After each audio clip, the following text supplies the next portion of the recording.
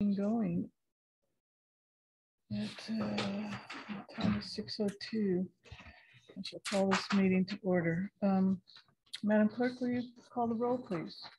Good evening, everyone. I will go ahead and call roll to get attendance. I'll begin with Director Gould. Present. Where's Allie? Here. Wood. Here. Sheets. Here. Kelly. Here. Jones. Here. White. Here. Clark, have you joined us? And President Saylor's turning it back over to you. Thank you, and I am present. Let's do the pledge to the flag and have Director Wood lead us, please. Pledge allegiance to the flag of the United States of America and the republic for which it stands, one nation, under God, indivisible, with liberty and justice for all. The Metro Cable announcement. The open session meeting is videotaped for cablecasts on Metro Cable 14, replayed on Monday, March 14th at 6 p.m. and Tuesday, March 15th at 2 p.m. on Channel 14. Webcast at metro14live.saccounty.net. Now is the public opportunity to discuss matters of public interest within the district jurisdiction, including items on or not on the agenda. Are there any speakers? There are no speakers that I'm aware of. Do we have callers or? All right, we have about 20 attendees. Art will go ahead and unmute those and give everyone a chance to speak, if they so wish. Working on it.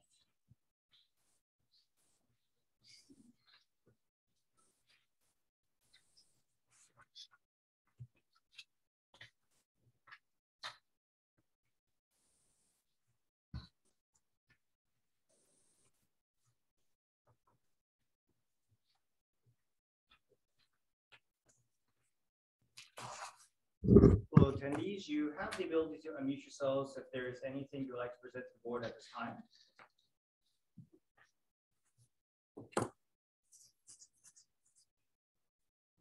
That is a negative. Thank you. Now we'll move to the consent items. Are there any questions about the consent agenda? If not, I will entertain a motion in a second. Madam Chair, I'll move the consent. Second. Madam Clerk, will you call the roll, please? All right, we have a motion by Director Wood, seconded by Jones. I'll begin with Director Gould. Aye. Where's Allie? Aye. Wood. Aye. Sheets. Kelly. Aye. Jones. Aye. White. Aye. Clark, have you joined us? And Sailors. Aye. Motion passes. Thank you. Moving on to action items. Number 1 is the County of Sacramento agreement for advanced funding of costs for imposing a capital fire facilities impact fee. Mr. Jeff Fry, Chief Development Officer. Thank you, Director Saylors, and good evening, directors. I'm here to talk you through an agreement between Metro Fire and the County of Sacramento to fund the impact fee, the mitigation fee. If you recall, part of the board strategic plan in 2020 was to update all of our fee programs. We had spent some time going through all of our growth plans and creating the Nexus fee, which is required to update the fee study. I was in front of the board in May of last year asking to adopt and then allow the fire chief to start negotiations with the county to actually impose this fee. As you recall, as a fire district, we are not allowed to impose this fee directly, and we have to work with our city and county partners to do so. So through discussions with the county, they have requested this fee to prepare the package and take it to the board. And a couple of notes here, we are allowed to recover the costs associated with this agreement through the administration of the fee program. administration costs, as I understand, can account for up to 3%. We're currently about 1.8, so this additional costs can be recovered through the impact fee program. And I had a chance to talk to Director Jones this week about how does Rancho fit into this program. So just to explain, the county does administer or collect fees on our behalf within the jurisdiction of the city of Rancho Cordova. So in essence, by approving and moving forward with this agreement with the county, that will also include the city. Staff recommendation is to sign this agreement and allow us to move forward with the process. I do expect, if all goes well, this will be to the County Board of Soups sometime in May or June for consideration. And I'm happy to take any questions. Do we have any questions from any directors? Madam President, I'd just like to thank Mr. Fry for the explication of our cities within our district. Thank you, Director Jones. Does anyone else have any comments or questions? I see Director Grant Gould has his hand up. Go ahead, Director Gould. Thank you, Madam Chair. Jeff, can you just confirm that the same process that will happen in Rancho Cordova will be duplicated in the city of Citrus Heights? I think the conversations I've had with the city of Sites may not require this additional step with a formal agreement to take to the council. I understand once we jump through the hoops with the county, the city will take the lead and we'll be able to take it to the council at that time as well. Thank you very much. Mm-hmm. Director Rosali, I see you have your hand up. Go ahead, please. I do, but Director Gould asked my question. So I just want to take a moment to express my appreciation to Jeff for the work that's gone into this. It's an important initiative. Thank you, Director Rosali. Anyone else have any comments or questions? Seeing no more, I will take a motion and a second. I'd like to make a motion to adopt the proposed resolution and authorize the fire chief or his designee to execute the County of Sacramento agreement for advanced funding of costs for imposing a capital fire facilities impact fee for Metro Fire. Thank you. And I'll second that motion. Thank you. We have a motion and a second. Director Gould, Aye. Orzali, Aye. Wood, Aye. Sheets, aye. Kelly, Aye. Jones, Aye. White, Aye. Clark. I see that you've joined us, but you're still muted. Sorry, aye. Thank you and welcome. And Director Sailors. Aye. Motion passes. Thank you. Our next action item is the fiscal year 2021-22 mid-year budget. CFO Dave O'Toole.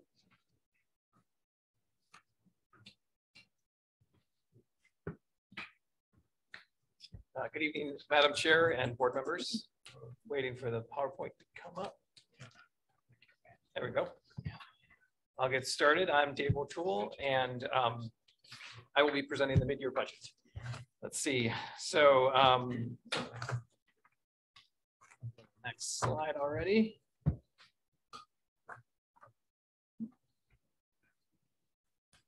There we go. Okay, so the first I want to talk for a minute on how we developed the mid-year budget adjustments. So as it says on the screen there, they're based on actuals through the end of December 2021, and then we project for the 6 months that follow. So we have some updated spending through January that we refined the budget a little bit, but it's basically actuals through December and projections through the rest of the year. As noted in the Finance Audit Committee received a very similar report back on February 24th, and now we're bringing it to all of you for consideration for final approval. Without any action to correct course, the operating fund condition would reach a projected state of negative 12.4 million by June 30 of this year. That shortfall is approximately 4% of the district's budget. Closing that gap requires reducing expenditures, as you might guess, and augmenting the general fund. And part of that augmentation is transferring available balances from other funds to the general fund. If the changes proposed tonight are adopted, the district will have a reserve of 12.5% as of on June 30th this year.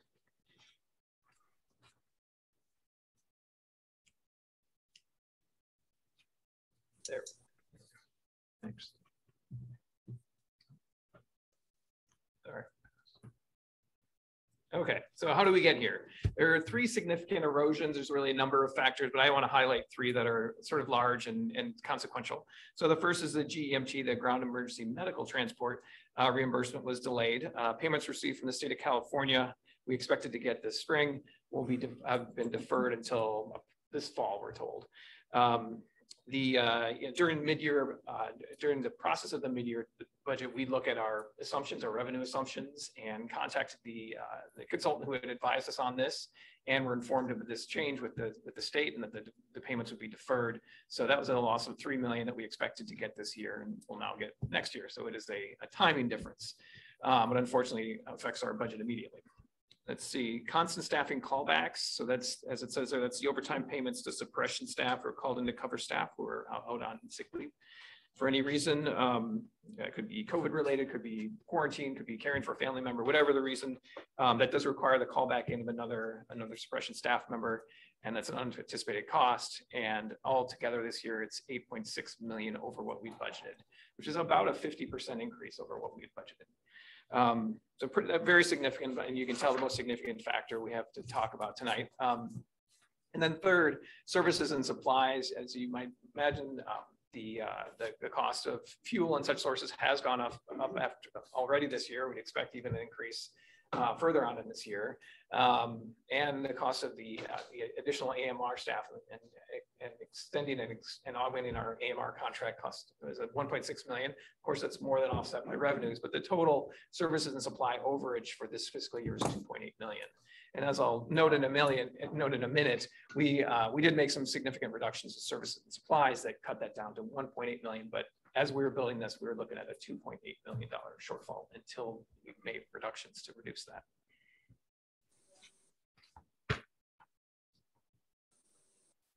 This is, I know it's kind of a busy slide here, so I'll just very briefly tell you what's on it. On the leftmost column are the revenues, expenditures, and transfers, those bolded lines there. The second column is the final budget numbers as you, the board, approved them in September this year. And then the third column is the mid-year revised numbers. That's where you can see the $12.4 million shortfall I mentioned, sort of squarely in the middle there, $12,394,674. And the last column is the variance, so the difference between the final and the budget. The bottom line is the general fund shortfall shown on this page is negative 2.1 million, which is the amount that we will be asking to transfer from the general fund reserve to the general fund to keep the balance.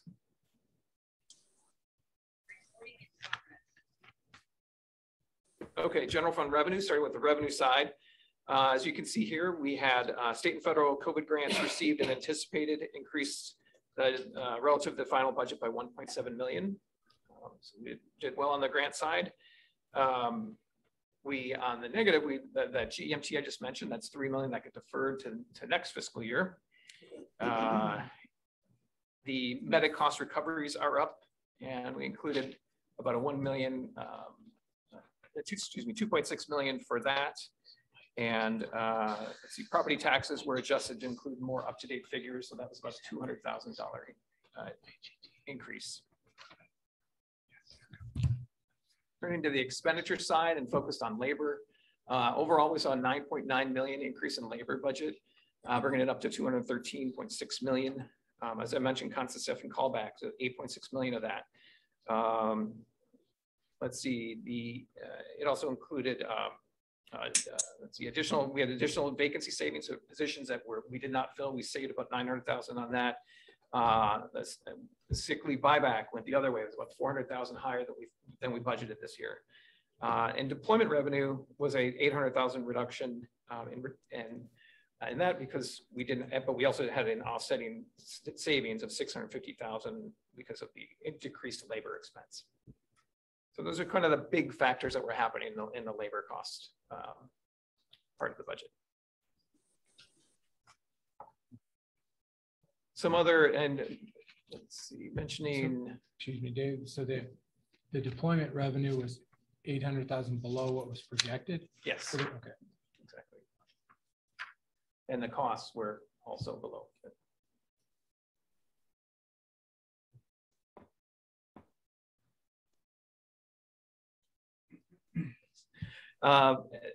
Finishing up on the expenditure side, so services and supplies I mentioned was 2.8 million for a total of 34.6 million.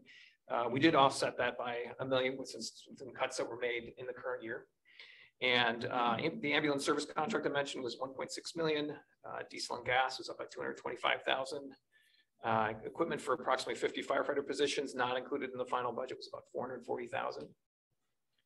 And let's see, we did. And that's where the offsetting reductions of service and supplies are noted there. You saved about $1 million there. And some other bits and pieces, taxes, license, and debt service and related expenditures increased by 118,000, bringing up for a total of 4.6 million. What are your summary of what's being proposed here tonight?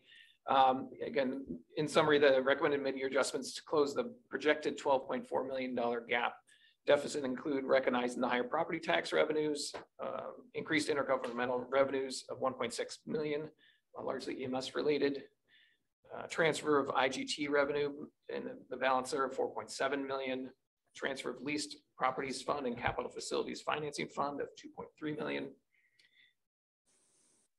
transfer from the general fund reserves of 2.1 million, and miscellaneous adjustments of 1.5 million. If adopted, the projected reserve balance on June 30, again, would be 31.7 million or 12.5% of the net budgeted expenditures. The recommendation staff is to approve the resolutions in your packet tonight, adopting the mid-year budget amendments for the fiscal year ending June 30, 2022. That concludes my presentation. Any questions? Thank you, Mr. O'Toole. I do have one question for you. At what point in time did you know about these fiscal shortages? I'll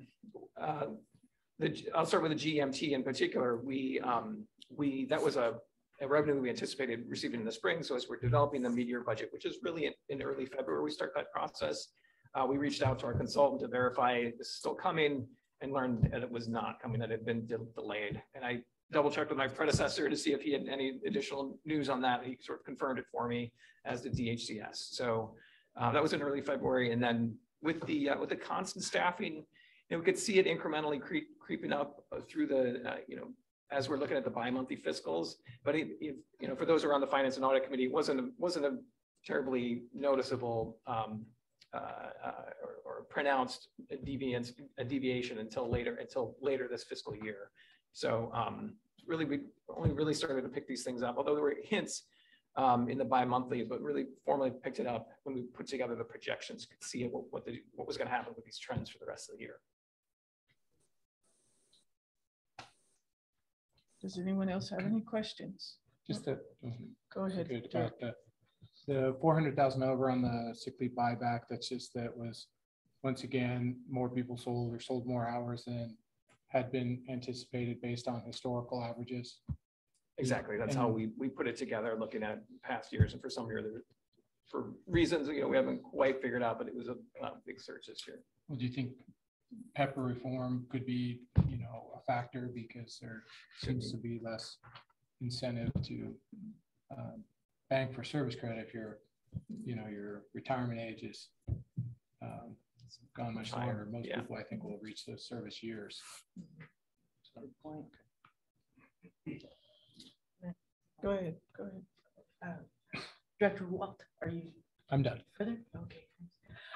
Good evening, Mr. O'Toole. I have a couple questions about the on page 60, the capital outlay summary. And it's probably just I need your help in understanding this here, but some of these things, like under capital facilities, as well as the federal grants, there's not under principal interest costs, annual financing costs. Now, there are blanks on a lot of things. for that, the right-hand side, those columns, for whether or not they're financed and the principal and annual financing costs, et cetera. So I'm wondering, are these things happening? Like, for example, there's, this is just one, one little example here. It says portable shower and bath trailer. It says 1, but everything else is blank. So what happened to that? And the same situation with the federal grants. I'm not sure of the status.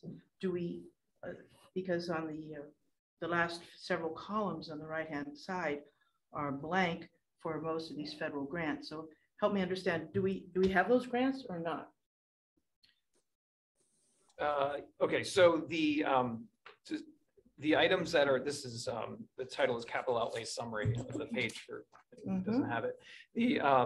The items where there's just numbers under the price and amount, but nothing further under principal interest.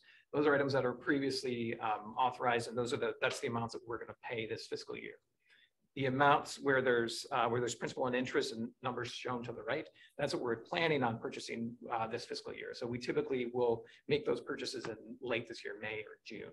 So we anticipate everything, all of this was verified as part of the mid-year budget process. We anticipate that all of this will go forward. Okay. And it's built into the budget.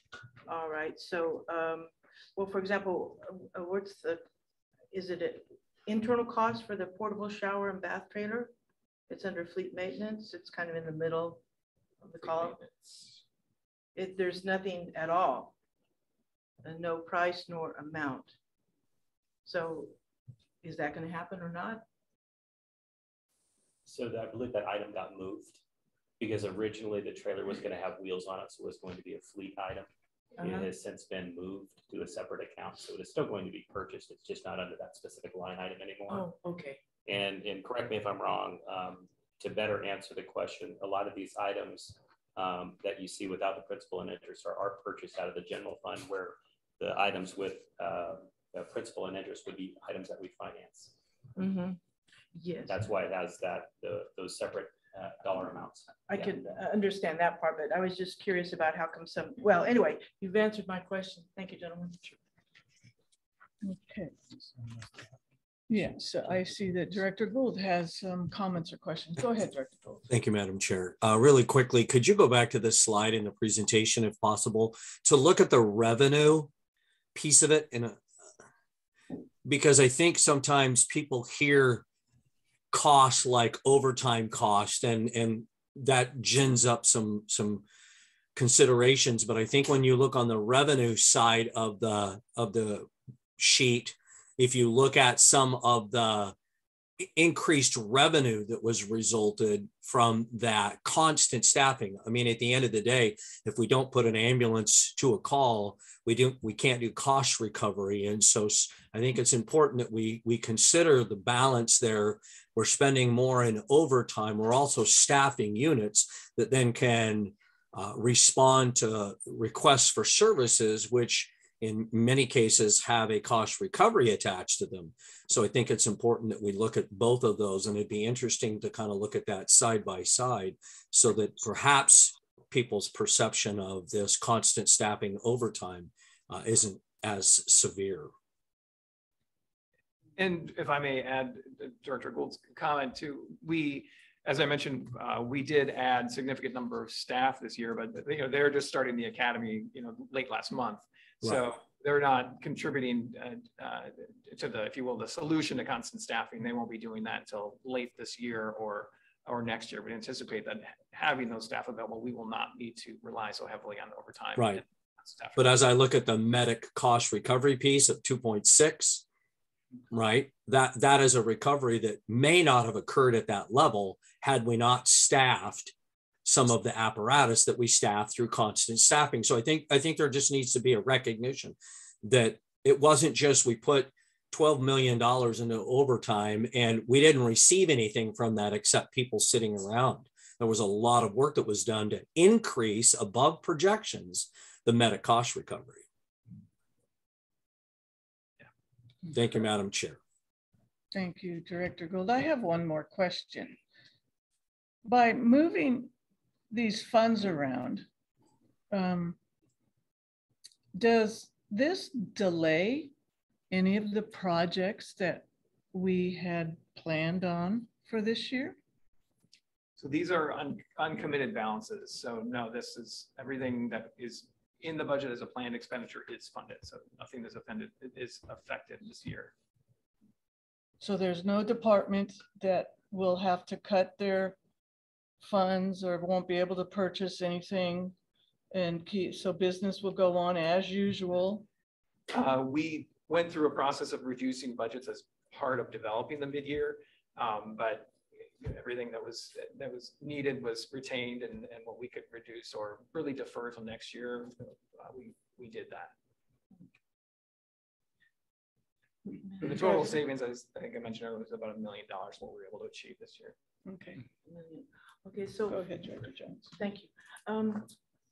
For example, when we get the GEMT, will that go back to plug out the things that were to plug back in to where things were deferred? Yeah, that is your discretion. Yeah, that is an option. So we'll build the budget with the unless we hear more bad news. We'll build the budget that the money will be there, and it's a matter of how you want to spend it.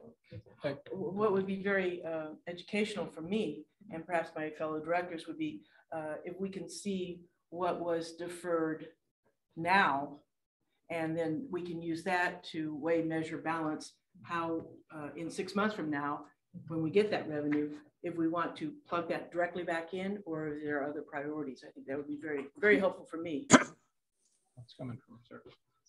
Sorry. Oh, well, it's coming from, with the proposal is for it to come from reserves now. So I guess the decision would be when we get it, that goes back to reserves or goes. Oh, well, good point. But that idea of, well, what else was reduced? Sure. Because there's probably 10 million sounds like was reduced somehow.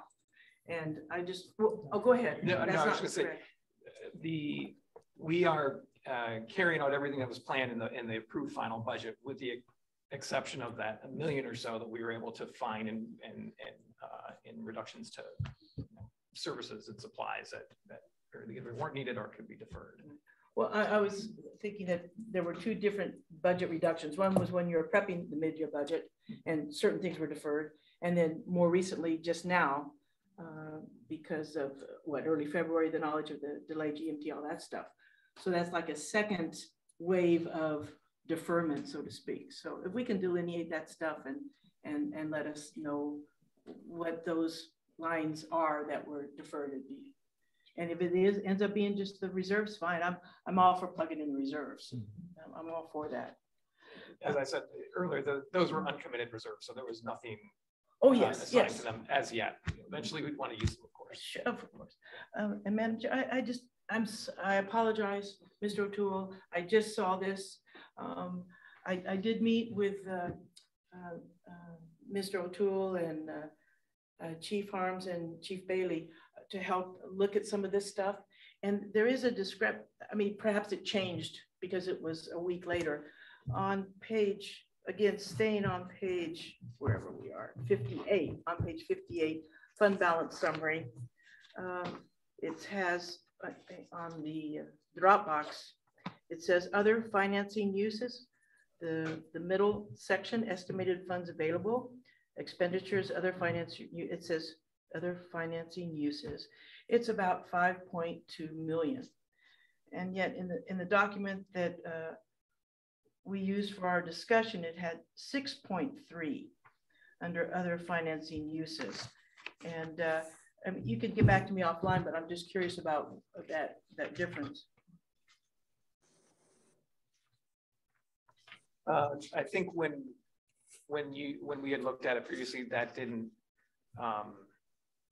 I think that was the version that we used for the committee, and then we had not yet incorporated in the MOU agreement that was approved tonight. So that was so that's probably the discrepancy. Yeah, we were or the change. Yeah, there was a change. Yeah. Thanks. Sure. Thank you, Director Gould. Do you have a question or comment? Yes, Madam Chair, I apologize. I forgot one other thing. If we could go to the slide that shows the sick leave.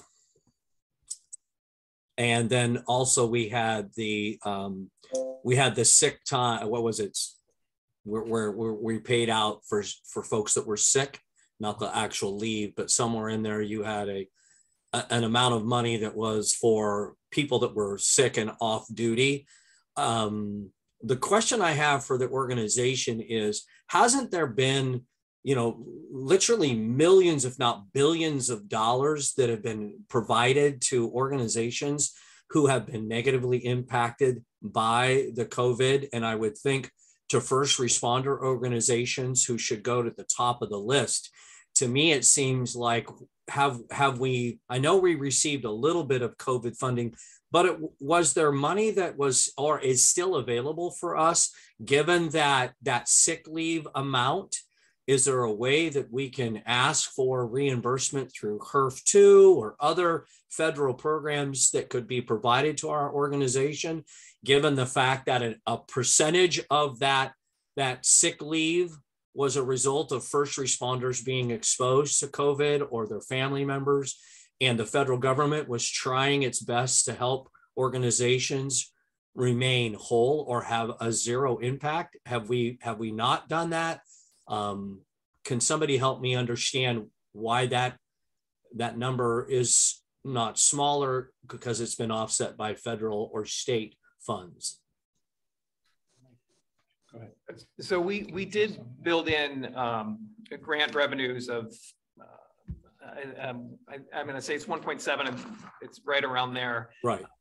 And which includes about 900,000 we've already obtained, another 800,000 we anticipate this year in most likely FEMA related grants for COVID related staffing or overtime costs. So we are continuing to apply and tracking, and the Sacramento County OES has been very supportive of us getting this money too. So yeah, it is an ongoing process, but the door is definitely not closed yet. Do you feel that disbursement has been equitable amongst the different first responder groups?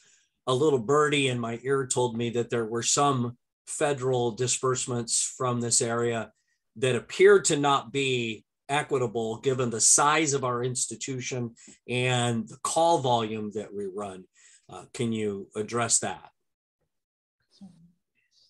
I'm not that looped in with the other agencies to be able to compare, but okay, if someone else here could. Just one thing for consideration is, a lot of the money that went to the county, we weren't eligible for as an independent special district. A dependent special district would be, but there was a separate legislative, passed that was specific to supporting independent special districts. And, you've got quite a few agencies competing for those available funds. But, the largest amounts of those COVID cost recoveries went to cities and counties. And as an independent special district, we weren't eligible for any county funding. And if I could dovetail with Director White on this topic, Jeff Fry has been doing a very diligent effort in rallying at the state level to release some of these monies to special districts, because I would agree with Director Gould. I don't believe that we have gotten what we need in order to offset what we have spent. So I think to Dave's point, the door has not closed yet. We're going to still continue to look down every avenue we can to help offset some of these expenses. I think the other thing I'd just add on is, there seems to be some discretionary, where those funds go. As you can see, there's some controversy in Sacramento County on where the majority of the percentage of those funds went, because, each agency is, seeking their share of those funds, but there is some discretion in how they're dispersed or who they get dispersed to. I guess I would only say, I think that we need to continue to be at every one of those conversations, given the size of the impact that we had on the mitigation of that in this county, the thousands and thousands of patients that we treated. by our first responders. And it seems to me like if you're going to start having those conversations, we've got a pretty good history of being right at the front lines of all of that work. And so I would hope that we would be very aggressive in doing everything we can to seek reimbursement for what was really an unprecedented impact to our organization, both financially, as you can see the number on the screen, and just emotionally and physically and everything else in our organization. And I would hope that we don't get put second chair or third chair when, you know, I don't know of a call we didn't go on, even when we were told there was a likelihood that that patient had COVID. So thank you for the clarification, but I hope and I know we will, we've got to be like a, you know, bull in a china cabinet to make sure that we get out of that conversation, I think, a fair reimbursement. Thank you so much. Thank you, Director Gould. Are there any other questions or comments? I said one question. Go ahead. Mr. O'Toole, so, you know, I know it's not uncommon for GEMT to be delayed, but did Department of Healthcare Services or our consultants at Ellie Hall, did they give AP Triton, okay. Did either one of them give any projection, or is that just too difficult to determine when? No, it was, they did give a month. I think it was September, October. I can't remember which, but there was a date mentioned. It was, I said fall. Yeah, and then I know sometimes they withhold a portion of it and give you 75% of it and give you the, but so we're anticipating that shortfall coming in September, October, you said? Yeah. Okay. All right, thanks. Thank you. Any other comments or questions for Mr. O'Toole?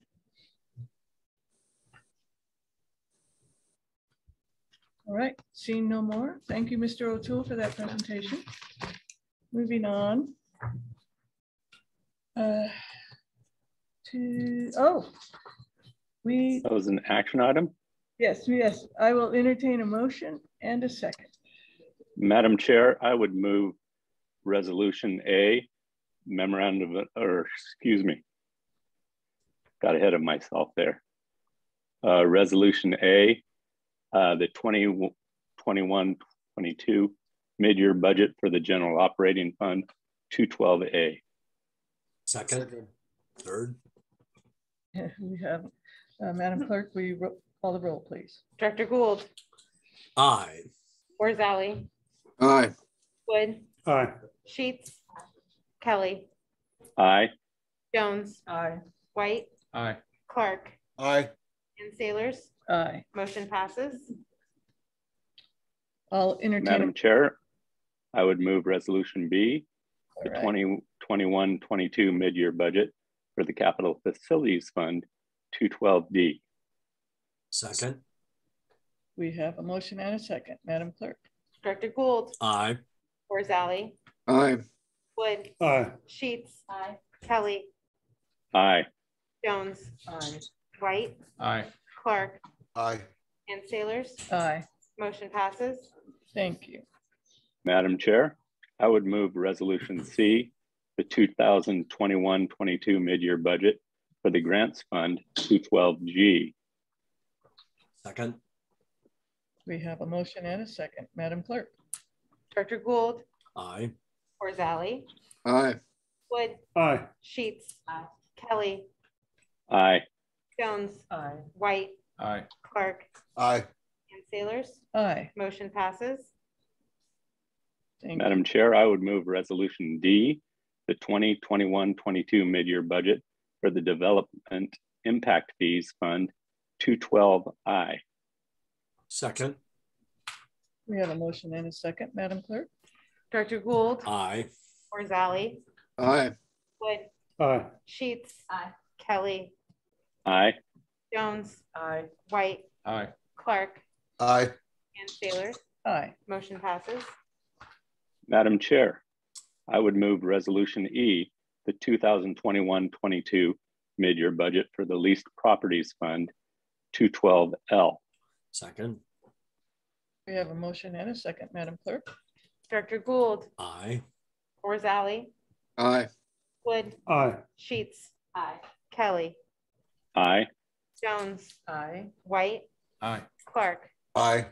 and Sailors. Aye. Motion passes. Madam Chair, I would move Resolution F, the 2021-22 mid-year budget for the Intergovernmental Transfer IGT Fund 212M. Second. We have a motion and a second, Madam Clerk. Director Gould, Aye. Orzali, Aye. Wood, Aye. Sheets. Aye. Kelly, Aye. Jones, Aye. White, Aye. Clark, Aye. and Sailors. Aye. Motion passes. Thank you, everyone. Moving on to reports. The President's report, I have none. Fire Chief's report, Acting Chief Wagaman.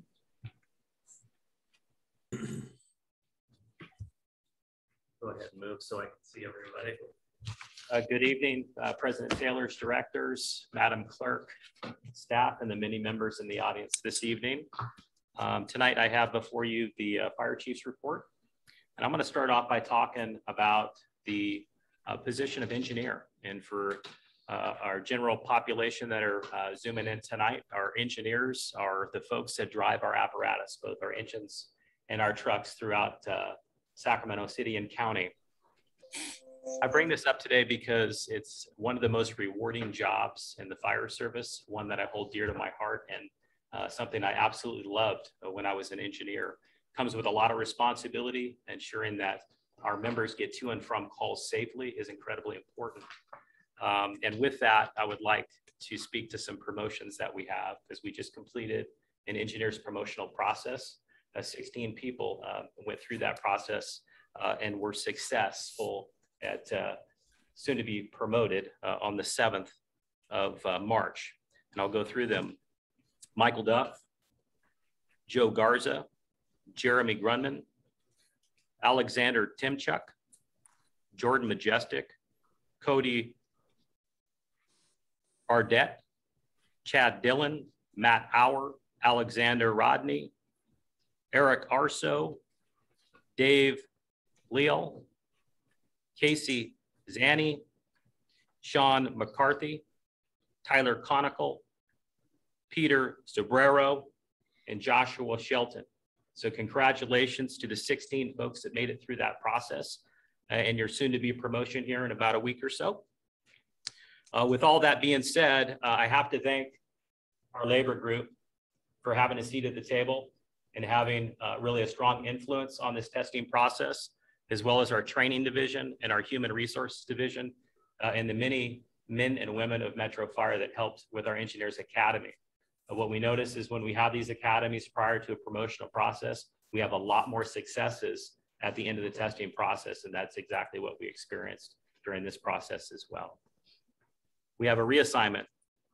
Captain Russ Gardner was selected to fill the training day captain position, and Captain Corey Keebler was reassigned from the training division back to his suppression position on April 11th. The district would like to thank Captain Keebler for his time and commitment with the training division. Next, I want to speak to Member of the Year. And it's that time of the year where our membership identify members of the district that have gone above and beyond and that have been identified as recipients for peer recognition. This year, we have some folks that were selected as Member of the Year for 2021. And that's Captain Jason Cahill for suppression recipient, Network System Engineer Ken Lynn, that's for professional staff recipient, Captain Jason Butler, Special Operations recipient, Assistant Chief Barbie Law, EMS recipient. Additionally, for those that were not selected but were nominated, retired annuitant Terry Barnes, firefighter Danielle Pulaski, controller Ron Empetrod, firefighter Joe Kaufman, staffing specialist Laura Kelly, Captain Bryce Mitchell, engineer Dave Sutton. Additionally, the following individuals will receive award of commendation, recommendation for commendation of valor, engineer Tyler Williamson, Captain company commendations, Medic 109 B shift, firefighter Kyle Barnum, firefighter Austin Thile, Engine 31 B shift, Captain Jason Winter, Engine 21 B shift, Captain JD Flint. Company commendation for Medic 105 C shift, firefighter Dylan Fader and firefighter Danny Kim. Peer recognition, Captain Greg Lynch, Captain Nick Mack, firefighter Cody Burdette, Reserve firefighter Dennis Berry, Reserve firefighter Rob Driver, and Reserve firefighter Mark Siebert. So big congratulations to each and every one of them. We are going to have an awards gala this year. It will likely be held at the Arden Hills Country Club, just as we have had in the past. And now that some of the COVID restrictions have been lifted, we are shooting for mid-May. So that is just a tentative date. And as soon as we have it pinned down, we will certainly let you know, because we would love to see each and every one of you there. That concludes the Fire Chief's report. I'd like to go ahead and pass it over to Operations Chief Mitchell. Thanks, Chief Wagaman. Good evening, President Sailors, board. Happy to be here, everybody in the audience. I'm looking forward to getting back to some sense of normalcy and attending that awards gala. That's going to be some good stuff there. So a few items from operations for you tonight. Since our last board report on February 24th, we ran a total of 3,908 incidents, which compared to the previous 2 weeks is up a little bit to about an average of 279 calls per day. By incident type, 65% of our responses were EMS related. And in that time frame, we responded to 151 fire incidents, which is up a little bit as well to 10.7 calls per day. This past Tuesday, we continued our biweekly or weekly, depending on the topics of discussion, meetings with hospital and healthcare system administrations, County Health and Human Services, LEMSA, and our other regional fire agencies to discuss the current status and plans for the APOT issue that's been ongoing, and some of those mitigations we're going to utilize moving forward past the end of March, when the FEMA grant funded paramedics were scheduled to be ending. However, there's been some extensions within the LEMSA to extend into June, which is good news. We're working with the hospitals on not just the fact that this was a successful program on the impact on APOT, but also how is the hospital's administrations going to utilize those positions moving forward into that next couple of months. So we're looking forward to more of those meetings and getting some good headway there. For MIH, as of today, we're up now above 300 to 310 patient contacts since the pilot program inception. This week, our staff focused a lot on dealing with and working with the multiple healthcare systems that are in our county, and how they can utilize the program to a better extent, to more robust, to be able to integrate that additional avenue for patient care. Our Academy 22-1 is finishing up week 2 tomorrow out of 18. We're currently at 44 recruits. I visited with them today in the drill instructor cadre, some really good reports coming out of there. I will say I always enjoy seeing Dr. Rossiter, who was there giving them a very high level lecture on cardiac items and things like that we can all appreciate. So it was good to see Doc today. Boat operations, we have one of 2 classes we're going to be doing in the upcoming weeks going on right now. We got 12 new operators that are being trained, which is great news for us. The second class, like I said, is coming in the coming weeks. We're doing 2 this year. We planned for 2 right out of the gate just because the low water levels last year didn't allow us to do one of those classes. And so we wanted to further infuse more operators into that. So we're ready for that summer season. And they're going very well. I again visited with them today as well. I went out to the river. The students, instructors are all very happy with the level of instruction and our ability to be out there and train. Good news is it's the off season and it's cold, so we don't have a lot of users on the river right now, which really opens it up for us to do a lot of in-depth training. And then finally tonight, our EMS division is our folks out in the line are going through a full month of EMS training. We're bringing in every company on all shifts. We're focusing on training on the new, mostly grant purchase LifePak 15 version 4 cardiac monitors that we'll be putting in service. Also on some of those lesser used skills, the childbirth skills as well. We're talking about the new operative IQ narcotics tracking program that will be a little bit better. Increase our ability to monitor what's going on with our narcotics and make sure we're meeting all those federal mandates and such like that. And then finally, we also received as part of some extra grant money available, 12 of those Lucas CPR devices. We're looking to put those in service here coming up shortly. So unless there's any questions, that's the end of the operations report. Thank you, DC Mitchell. Does anyone have any questions or comments for him? Seeing none, thank you. Next is Firefighters Local 522, BC Mac Cole.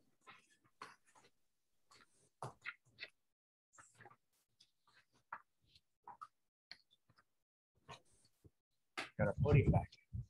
President Sailors, members of the board, everybody in attendance here and on Zoom. I would first off like to thank many of you for your time since the last board meeting, breakfast, lunches, coffees. So Director Sheets, Director Jones, Director Sailors, Director White, Director Clark, and we also, many of us spoke on the phone. I'd like to especially thank Director Gould and the crews at Station 24. Director Gould just finished up his 48-hour ride along with the crews at Station 24.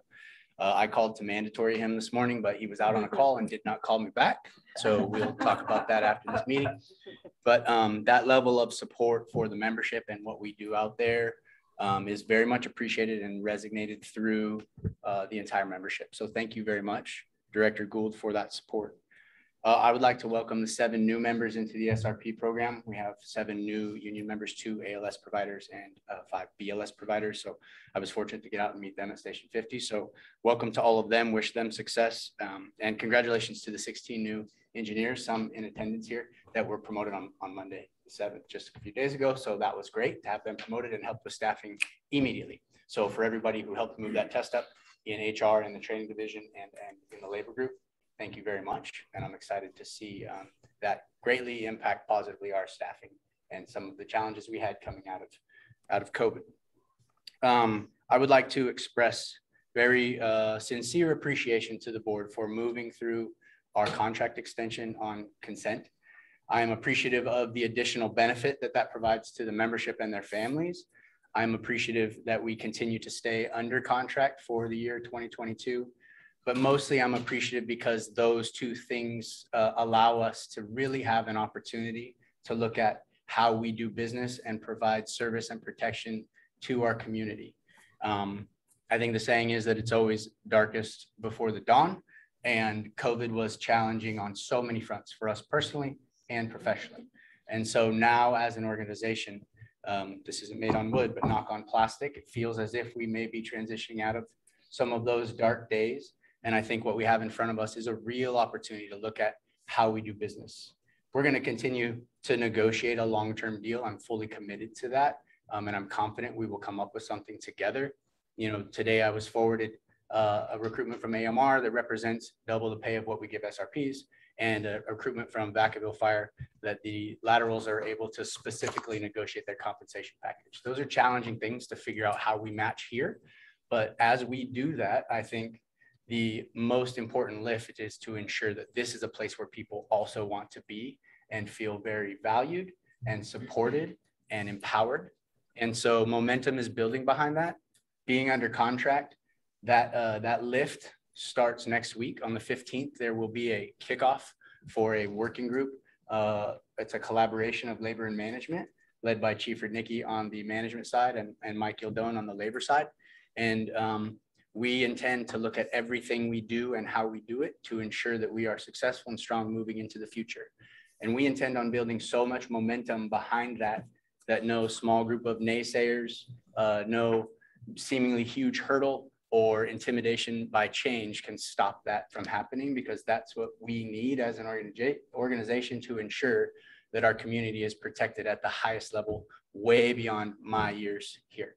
So again, the appreciation that I have for this contract extension is because of all of the opportunity that we have in front of us. And it's going to take all of us fully committed to that to push that through. So for what you've already done to give us that opportunity, and for my asking up front for the willingness to roll up your sleeves and help us drive that change, I would like to thank all of you one more time. And that's the end of my report, unless you have any questions. Does anyone have any questions for our 522 Vice President? Seeing Cheers. none? Thank you very much. It, All right. okay, it did spark one question, actually, to Director Gould is from, the ARC program. I know we have ARC, Sac State, the NCTI program. The workforce development, are you seeing any increase in class sizes or success rates at ARC? Well, there's a two-part question. Success rates are fairly stable. They don't fluctuate much. Some young person that commits to the level that it requires to become an advanced life support provider, that's a very high level of success across the different organizations. The second question is significantly different, and that's about trends in the industry relative to workforce, and it is not good. If I could describe it in few words, it is terrifying what's happening in the workforce and public safety across the country. So as Matt just described, it's pull up your sleeves, and we have got to be beyond creative in ways we've never even considered. Many of the traditions that are in this industry may have to be tweaked in order for us to survive. Young people do not want to come into public safety in the levels that they have historically. So we've got a real opportunity as an organization to do some very creative things, some of which will include institutions of higher learning. So from a workforce development perspective, having more schools probably isn't the answer. It is not the answer. If you use a chest pain analogy, scale 1 to 10, 10 being the worst we've ever seen, it's a 14. Thanks for the not so. Well, you kind of set me up. Yeah, well, I was hoping for a little more optimistic report. Well, then I'd be lying. Yeah. Thanks. All right. Now. Yeah. Now I don't know where I was.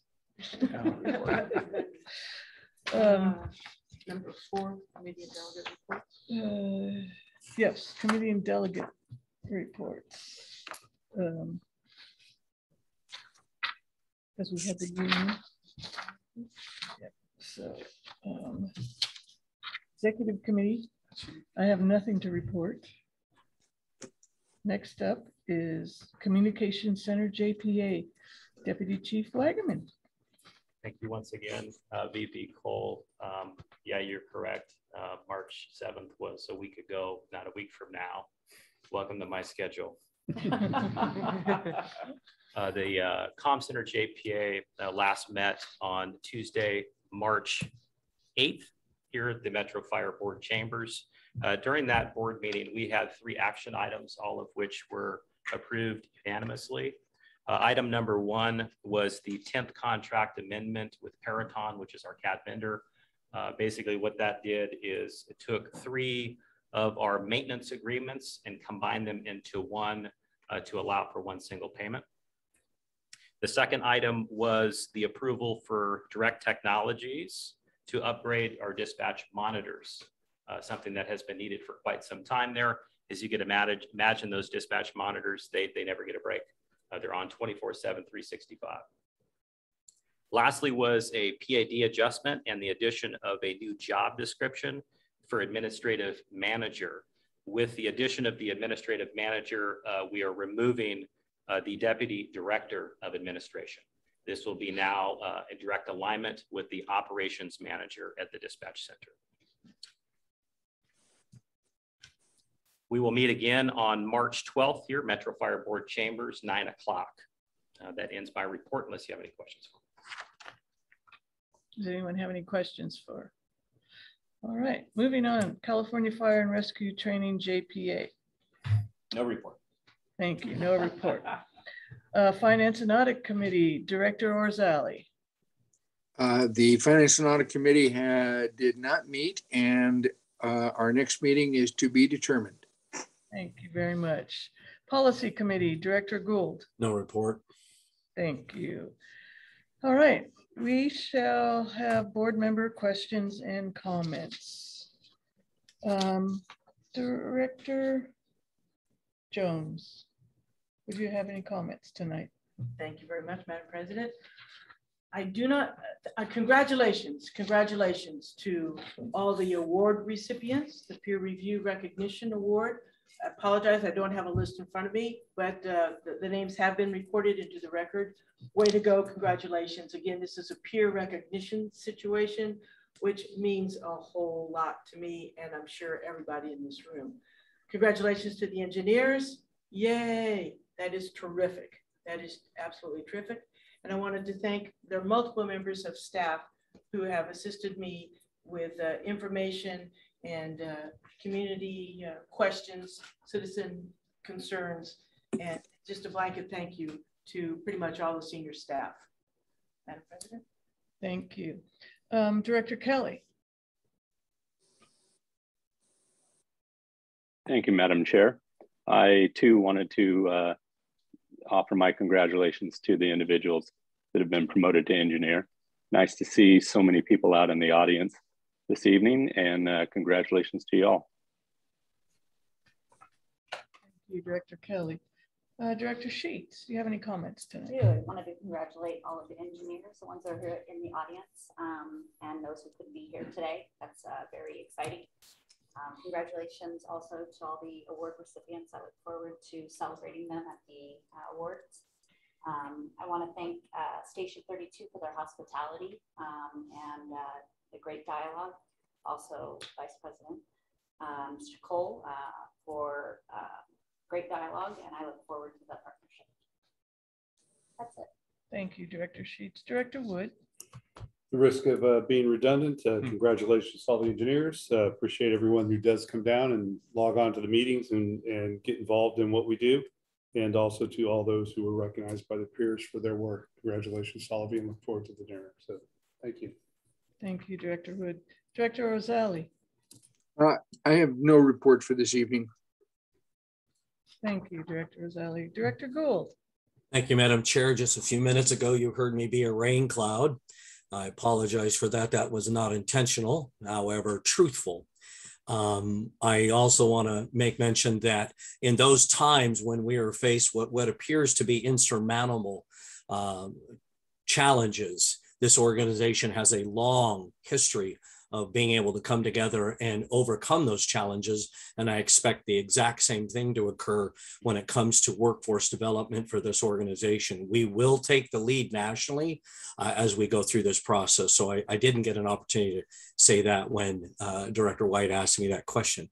So I have full faith and confidence of the skill sets of the individuals that are sitting on this Zoom meeting and in this event tonight, that they are bright enough that we will be able to come up with solutions. Secondly, as was mentioned, I want to thank all of the crew members that I had an opportunity to interact with over the last 48 hours. Their hospitality, their professionalism, of course, their day-to-day work was impeccable.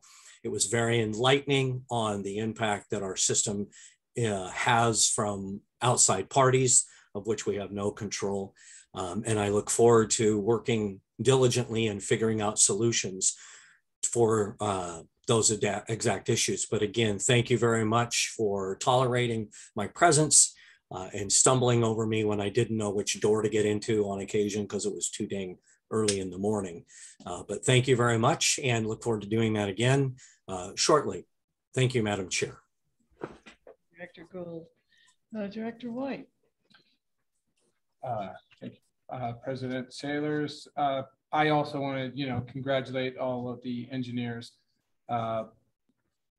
There's a lot that goes into being an engineer, and having been one, I know that it's probably the most thoroughly evaluated position.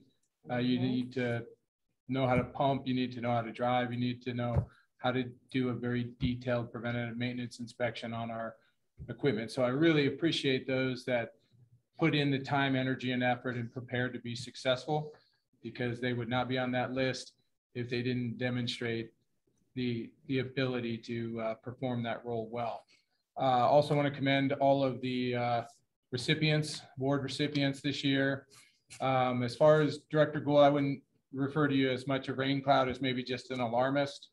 but I do appreciate your honesty and candor and want to commend you on taking the time to go pull a 48-hour shift and really look at this district's operations from the field level. So it is pretty commendable of you to do that. So just wanted to say thanks. Thank you, Director White. Director Clark. Yes. Congratulations to the engineers and all the guys, the men and women that are receiving awards. I'm looking forward to the ceremony. And that's all I have to add. Everything else has been said. Thank you, Madam Chair. Thank you, Director Clark.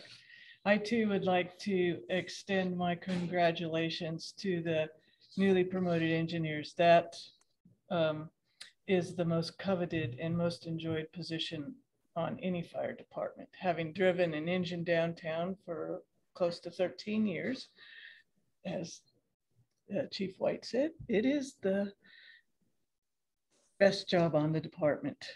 Having said that, I would like to extend my congratulations to the members of the year that were picked by their peers. That doesn't get any better than that. It's like the MVP award on any sports team. That's great.